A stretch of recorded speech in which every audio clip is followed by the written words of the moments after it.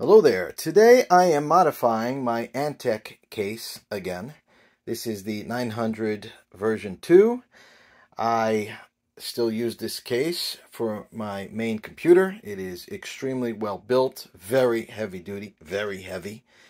It is from when Antec was still US based or owned, and good stuff. It has a lot of airflow, and I have no need to replace it. When this case came out, the front USB ports were USB 2. Subsequently, the following year or something like that, they came out with a version 3, which is the same design, but there was two differences. The USB ports on the new version are USB 3, which of course is more desirable. And I think, I could be wrong about this, but I think that perhaps the fans, which are numerous, on the version 3 are controllable by the motherboard. I don't know that for sure, but doesn't matter because I made a video modifying the fans on this, in this tower so that they can be controlled by the motherboard. And as a result of that, a fellow in Italy by the name of David saw my video, and seeing that I am still using this every day as my main computer case, he was very kind to offer me the upgraded, updated USB 3 ports, which he had bought from Antec many years ago, about 10 years ago, and he had never used. So he told me, hey, I'm going to send this to you. And he did. And I am very appreciative because I had been looking for this.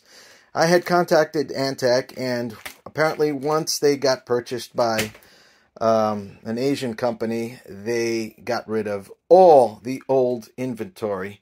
And so there is nothing available for the old cases unless somebody sells it to you.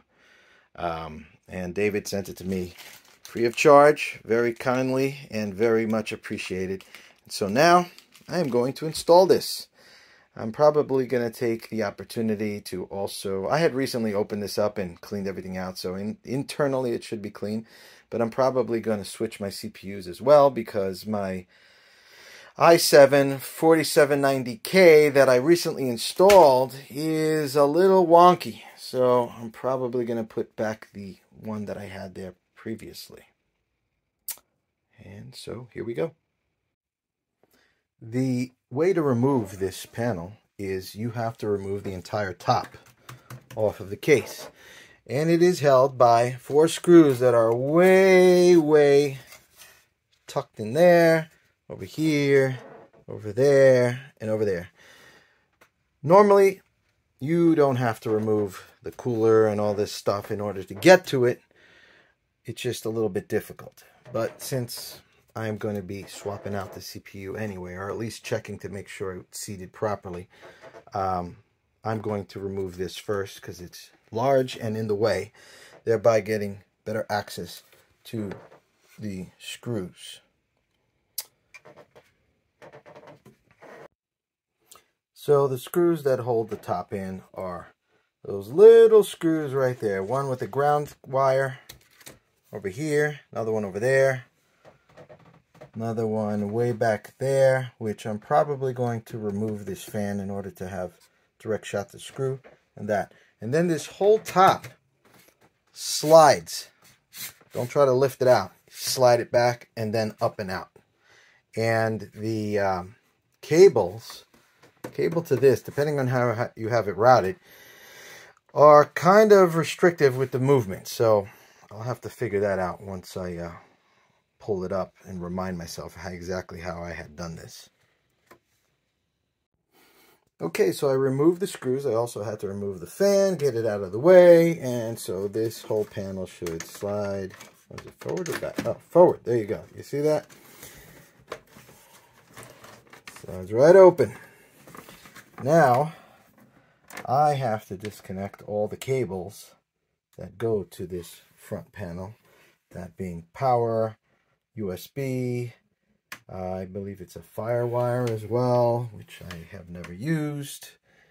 And yeah, I don't know how, I don't remember how I routed this thing, so it's gonna take some time, but yeah.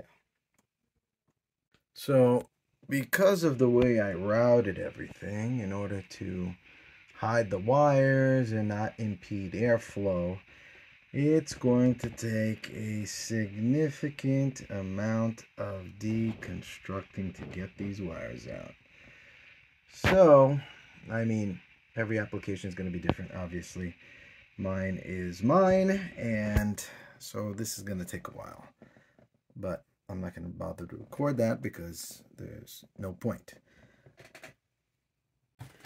Unfortunately, I ran into a little snafu. So this board, which is a Asus Maximus 6 Formula, only has one internal USB 3 connection that supports two USB 3 connections.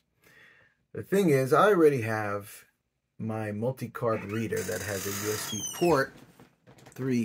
3 port attached to it.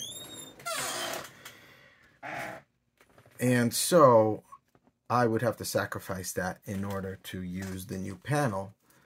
And I would still be losing one of the ports because this actually has 3.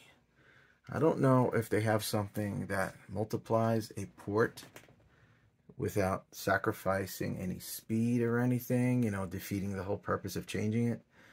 But best case scenario as it is now, I'm going to lose 2 of the 4 front-mounted USB 3 ports, which kind of sucks, but unless I could find some solution, this is going to have to be it. I'm going to try the easy/lazy way. There's a lot of cables holding everything, including the big boy fan over here, and there is a mess of wires that I would have to go through to remove this the proper way. So I'm going to try to cheat by just removing screws here, and maybe it will come off without having to take everything apart. Well, I finally got it loose. It was 4 screws. Took a lot of contorting. Had to topple the thing over to get it out. And so now I'm going to try to snake the wires out. So here's the original setup. It's 2 USB 2.0s. You got the mic. You got the speakers. 2 different types of audio connections. And a SATA connection. I'd forgotten that that's what the third plug here was for. But in all the years I've owned this case, I have never used this.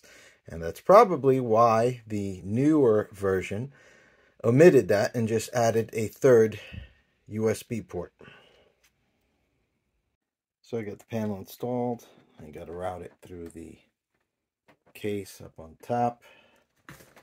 And in my case, up and around the back of the board here to pop out around here to come back out over here. That way everything's out of the way and looks nice. So here is my problem, and you may encounter this on many boards. This board is obviously vintage. It still works. It's been upgraded with a lot of modern goodies and it has the best of the best, but it is an old one. It only has one USB 3 header that can handle 2 different USB 3 cables. Problem is I have 4. So I went on Amazon and I found a Y splitter that supposedly allows for connecting even more.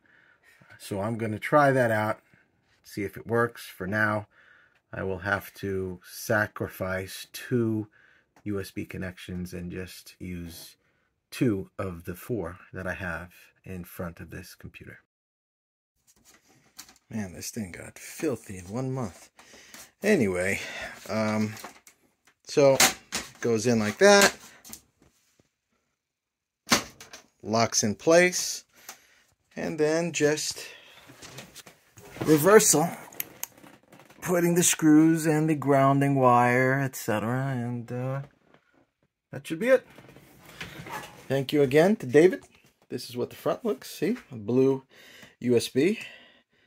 This is where the SATA connection used to be.